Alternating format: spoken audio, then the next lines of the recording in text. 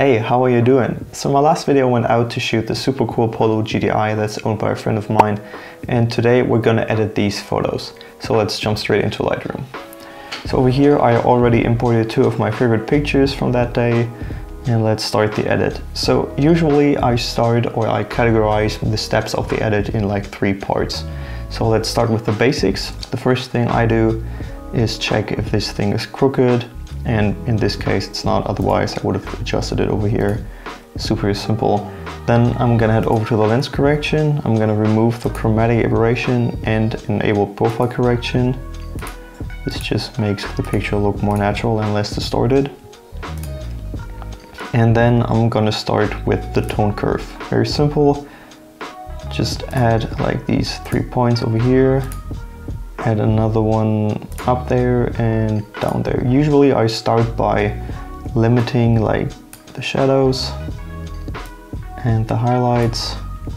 And as you can see, there aren't really a lot of midtones, so I'm gonna bring those up.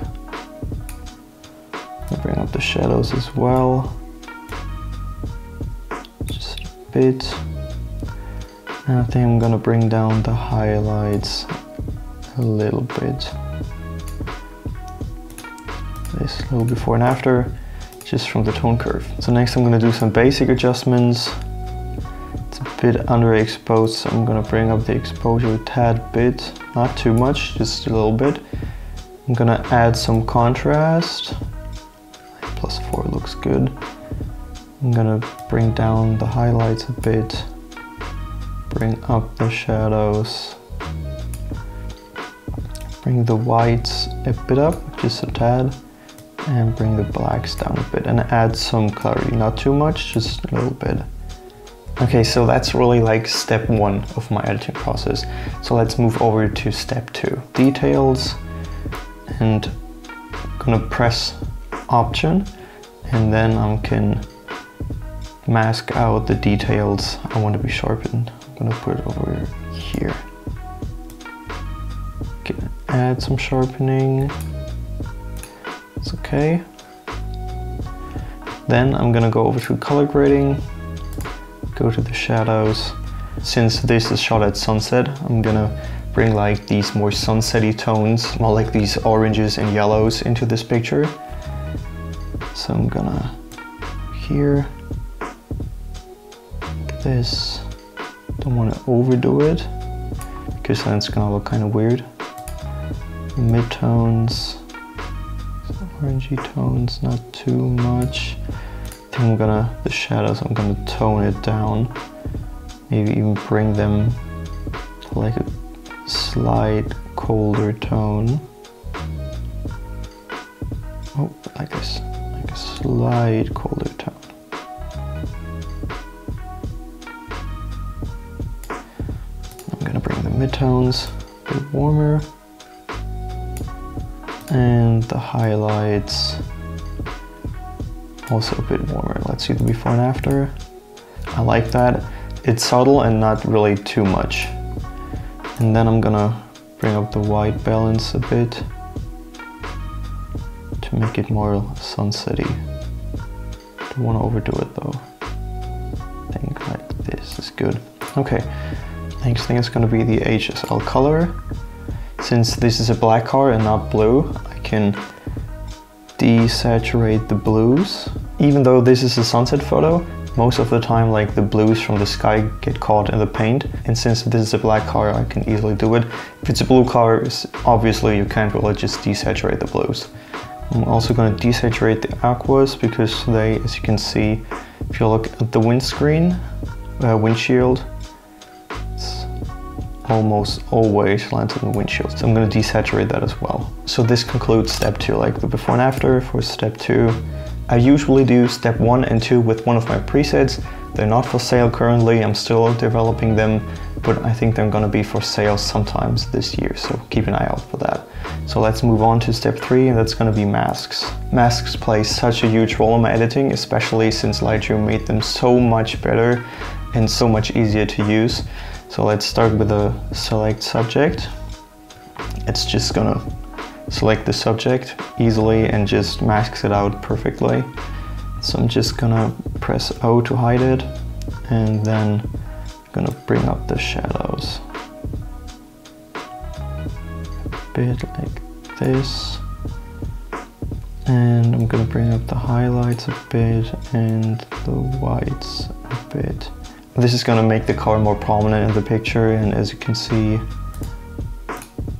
it just makes the car pop more and recover some details. But I think I'm gonna bring up the shadows a bit more. I think like this.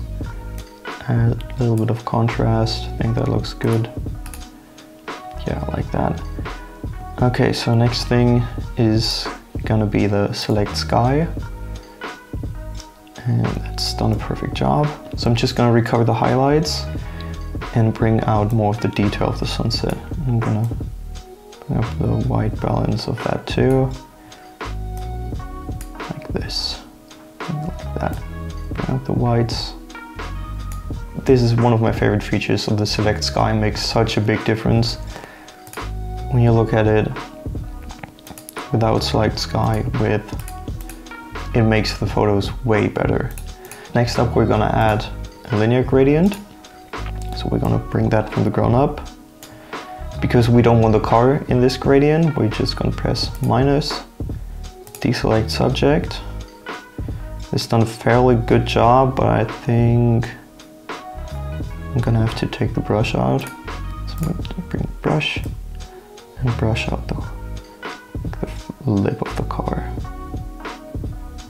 I'm gonna press O to hide it again, and then we're gonna bring down the exposure to bring the focus more to the car. Maybe the car is a bit too much. It looks kind of out of place, it's too prominent. So I'm gonna bring down the shadows, and I'm gonna bring up the overall exposure a bit. Like this. I think that looks more natural. I'm gonna check. Yeah, okay, I'm gonna keep it like that. This is the before and after, just Lightroom. I'm gonna copy that. I'm not gonna copy the exposure, but I'm gonna copy these masks. And I'm gonna bring them over to this picture. I'm just gonna head over here because the masks haven't really applied. So I'm gonna select subject. Here, I'm gonna have to delete that. This is like the ground gradient. Then update the select sky and select subject. I'm gonna bring up the overall exposure a bit. And I'm gonna bring up the shadows of the car a bit. So that's it. And I usually repeat this exact process with every of my pictures. So now that I have like the before and after, as you can see, super easy. Really, the masks make such a big difference. So that's it for Lightroom. Now I'm gonna bring these over to Photoshop, and I'm just gonna remove all of this dirt and stuff that's lying around on the floor. So this is the before and the after. As you can see, this makes a huge difference. It really doesn't take a lot of time. It took me like 3 or 4 minutes now. Just not like all this trash laying around. It really goes a long way. And if you watched last week's video, you're gonna know that I also shot a video. So let's jump into Premiere Pro, and I'm gonna show you what I did with that. So this is really a simple edit. If you follow me on Instagram, you've probably already seen the video. And I'm not gonna be able to show you the whole video in here because I imported the sound from Instagram, and I really don't know if it's copyrighted or not, and I really don't want to risk a claim for this. So this is really simple. I just filmed everything in 50 frames per second, slowed it down by 50%, and then I took the clips I like the most and put them into the timeline. And over here I marked all of the spots where I wanted to cut and where I wanted the video to change. Took all these videos, the ones I like the most, and put them in an order that I find aesthetically pleasing. So very simple.